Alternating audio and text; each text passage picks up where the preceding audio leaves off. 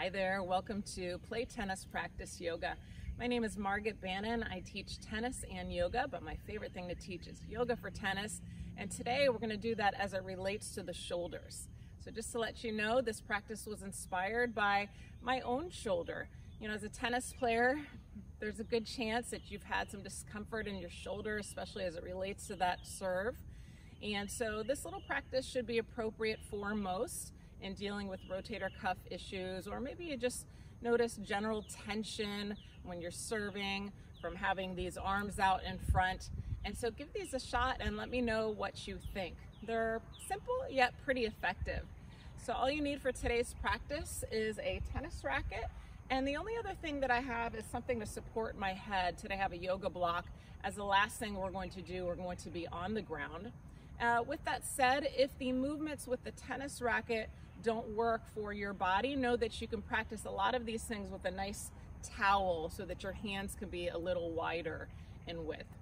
All right, so we're gonna get started.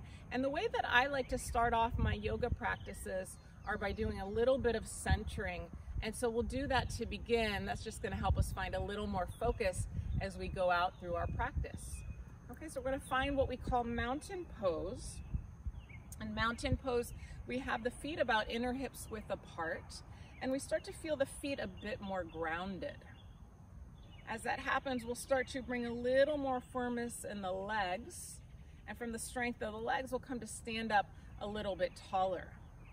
If you're comfortable doing so, let's go ahead and close the eyes.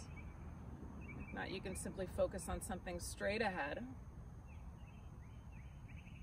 Again, take a moment to feel feet, now with the eyes closed. A moment to feel the legs. Lengthen all the way up through the spine.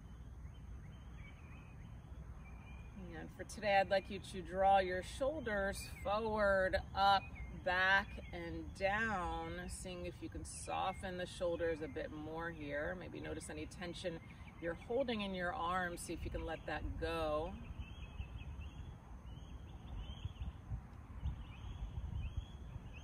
And as you do that, start to notice your breath. I don't want you to change the breath at all, I just want you to be with it. And maybe observe how the breath relates to the shoulders. In fact, might you invite your breath into the shoulders, into the chest, the upper body a little bit more. Staying with natural breath, or maybe even gently deepening the breath a little bit now. It's possible that you feel a gentle expansion in through the chest on inhale, a gentle release of the shoulders away from the ears on exhale.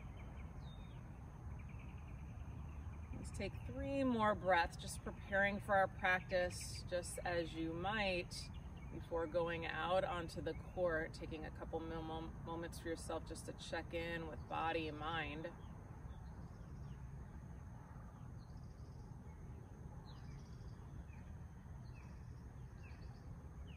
And then let's go ahead and come to open our eyes. All right, so let's find our tennis racket. I'm gonna grab my racket. I'm gonna come back to this mountain pose. This is our base. In yoga, if you're not too familiar with yoga, it's kind of like our ready position to the rest of the postures. And so I'm going to back up a little bit, even though you're going to lose my arms as my arms come up overhead. You'll see what I'm doing. So I'm coming back to that mountain pose stance, and then I'm going to go ahead and take my racket. I'm going to gently pull out with my hands a little bit. So I'm creating a little bit of tension. So in fact, you'll be getting a little bit of strengthening, a little bit of sneaky strength, as well as an opening through the shoulder. So just see how this feels for you. We're going to be doing some short number of reps today. You could do more reps if this feels okay. I think this is a nice general way to begin, just to see how your body responds to these movements. So in pulling out on that racket with my hands, I'm going to reach my arms up overhead on an inhale. And as I exhale, I'm going to maintain that tension in pulling out with the racket as I exhale. I'm going to inhale and reach the arms up overhead. Exhale, I'm going to lower down. And so the important thing here is that you're beginning to follow the rhythm of your own breath now that you know what you're doing.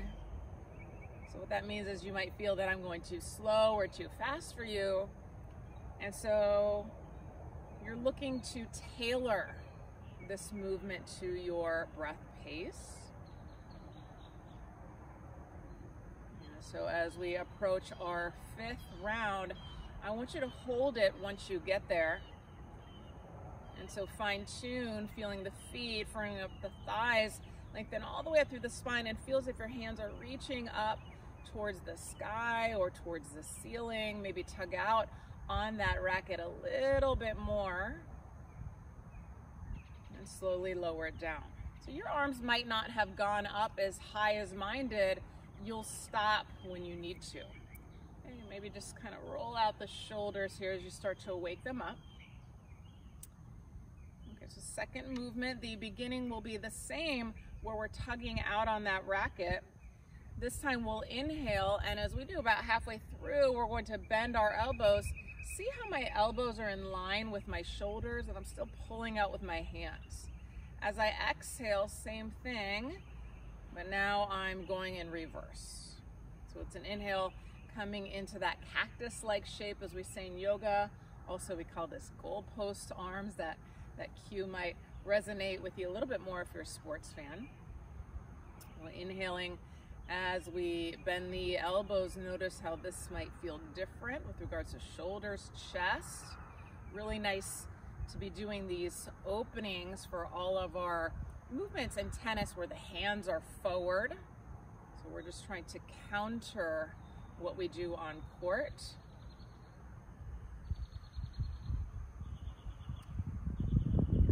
So as we approach our last one, let's hold it. Again, fine tune, pulling out with your hands. If you start with your base of mountain pose, work your way up, and now notice what's happening in your chest. See if you can breathe as easily as you did in our initial centering practice. And now let's go ahead and slowly come on out. Again, come to roll the shoulders a bit. You might even go one at a time, especially if the shoulders feel quite different. This is kind of a nice variation. And then we'll come into what I think is one of the better yoga for tennis moves, especially as it relates to the serve. It's called cow face arms. It's one half of a full pose in yoga. And so I'm going to take my racket into my dominant hand. So that might be opposite of what you're seeing. And you're going to come into the back scratch position. Okay, so I'm hoping that you know what that is if you play tennis. I've got my racket behind me, just kind of hanging, my elbows pointing upward. And then I'm going to bring the opposite arm up and draw the elbow in a little closer to the center of the body. So nice little tricep stretch here in preparation for this pose. And now I'm going to reach that arm out beside me. I'm going to turn my hand, bend the elbow, and take a hold of the racket. So I'm going to go ahead and turn around just so that you can see the view a little bit better. I'm going to start off low, but then I'm going to start to inch my fingers up towards the throat of the racket, maybe even bring my hands a little closer together. This is one of those poses that it's very easy to force, so you're trying to find the balance between under and overworking here.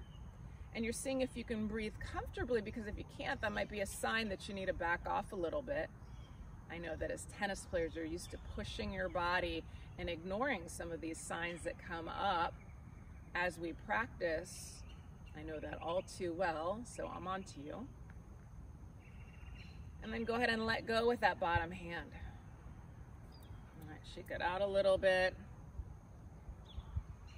And then let's try the other side. So now I'm going to come into back scratch position on the other side. It might feel a little strange if you're working with the non-dominant side. But again, I'll come to draw this elbow in a little closer to the body. Mindful that you're keeping your neck, your jaw relaxed here. As you reach that arm out to your side, turn the palm, take a hold of the racket. Again, I'm starting low, making it easier. And I'm inching my way up. Again, this side might be very different from first side, so just see if you can notice what's different about it without judging.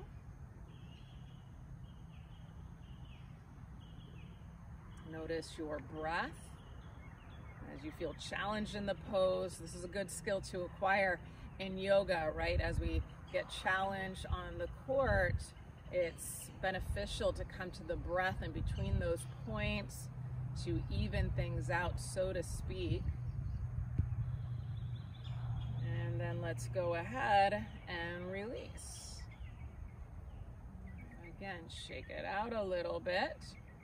All right, so in this next move, we're gonna have the racket out in front of us like so. I'm gonna stand sideways just to help you see what's happening a little bit easier. So I'm still in this mountain pose stance. In fact, it's kind of like I'm in my ready position stance, right? Because I'm gonna have my knees bent. Here's my ready position. Again, here I am with my arms forward.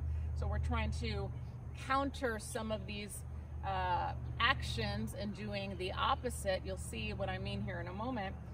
So in yoga, we call this chair pose or Utkatasana. Although I'm not taking it very deep, it's like I'm taking an upright chair pose or ready position, take your pick. So I want you to start in that stance, and then I want you to have your racket out in front of you.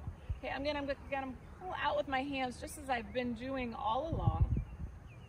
I'm going to inhale, and this time I'm going to draw, again with tension. I'm pulling that racket towards my chest. You're trying to draw those elbows, those shoulder blades together. And then I'm going to come on out to the starting position. So I'm going to inhale, draw it in towards the chest. Exhale, push out, kind of like a rowing machine action here. Inhale, come in. Exhale, push it out. And let's try that a couple more times. And those shoulder blades together, pushing out. Very nice. Let it go. In other words, it's really important that we do front body opening, back body strength for yoga. And so this will be another thing that would help you feel that. So now we're going to take that racket behind us. Now I want those legs to be a little straighter in that mountain pose. And again, I'll pull out with my hands. You see a theme here. So I'm going to reach my arms back behind me a bit. You'll see my hands lift up a bit. Exhale, I'm going to lower down. Inhaling, I'm going to come up and back. It might go a little further, maybe not. Exhale, lower down. Let's try that about 3 more times. Seeing if things change with the more rounds that we take. And then on the last one, we'll hold it. Again, I'm pulling out with my hands. I'm standing up tall. Maybe feel the lift of your chest here, moving towards what we would call maybe a slight back bend in yoga. And then let's go ahead and come on out. Ooh, I'm feeling that. I don't know if you are, but I sure am. All right, so the last thing we're going to do is by coming down onto the ground. We call this the sleeper stretch. For me, it's one of the most important movements for my shoulders. Oftentimes I can get a little self-adjustment in the shoulder by the way of a little click or crack, and I always get excited when I hear that.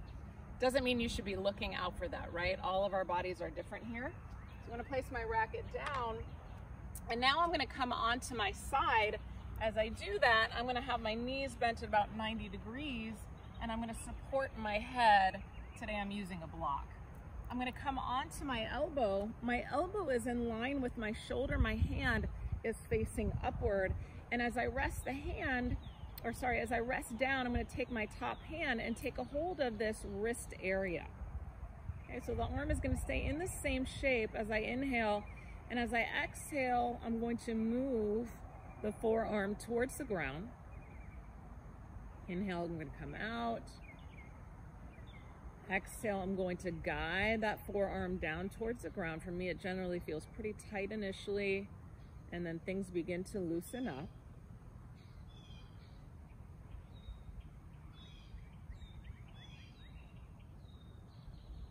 And as we've been doing, when we get to that last round, we're gonna go ahead and hold it. You might have noticed it's as if we're teasing out the body little by little, and then once the body is a little more prepared, we hold. So moving from dynamic to static movements, or static holds rather.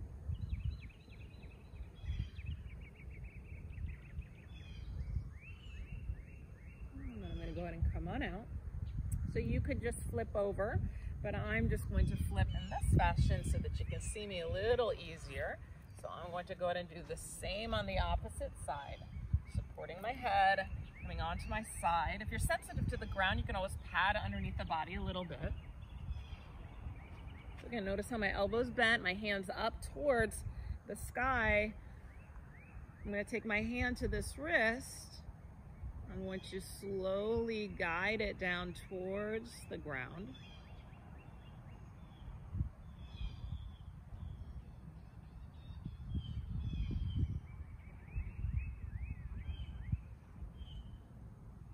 As I exhale, I'm moving towards the ground. As I inhale, I come on out.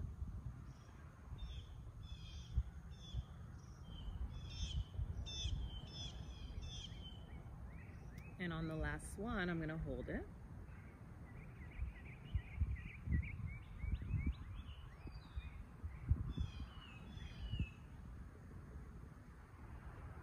And then I'll come on out. All right. So that's the last of the movements. However, we're not done with our practice. Just like we started off in our initial centering practice, let's close with a brief meditation.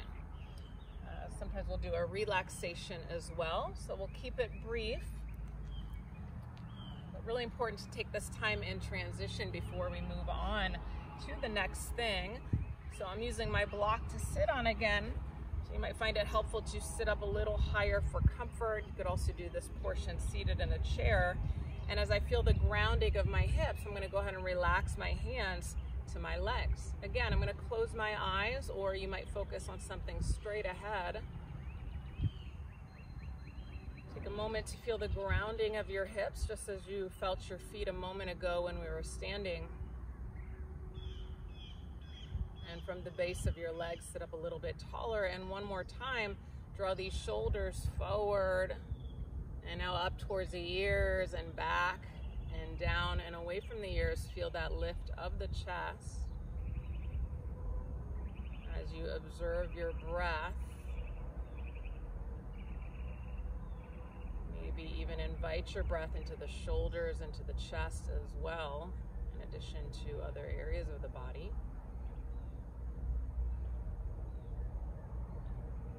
Notice if anything has changed from start to end in your practice.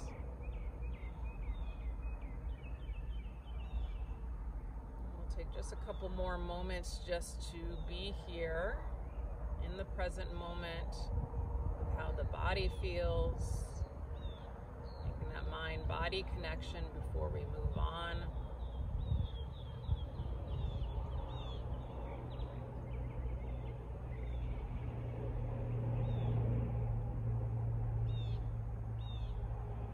And then bring your palms together in front of your heart. Allow your gaze to open.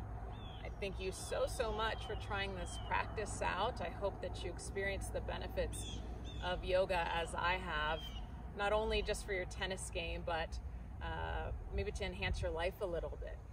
And so thanks for practicing. I would love for you to subscribe to our channel for more practices, and I might even suggest a practice for you here at the end of the video. And happy practicing. Hope to see you soon. Namaste.